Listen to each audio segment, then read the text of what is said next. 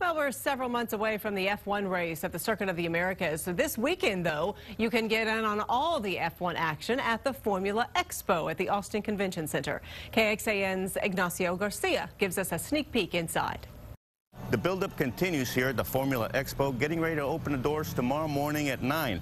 Car enthusiasts are ready to go for what's going to be one of several more events leading up to this November's race. Car owners have been polishing up their prized four-wheel possessions, and vendors get their cars in place as they get ready for this weekend's show.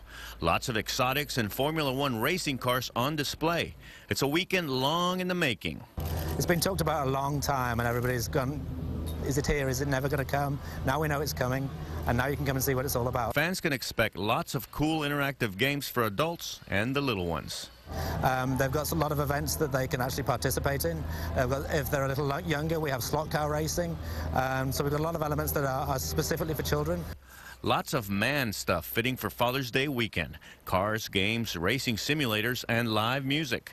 Ultimately, the idea is to show fans what Formula One is all about.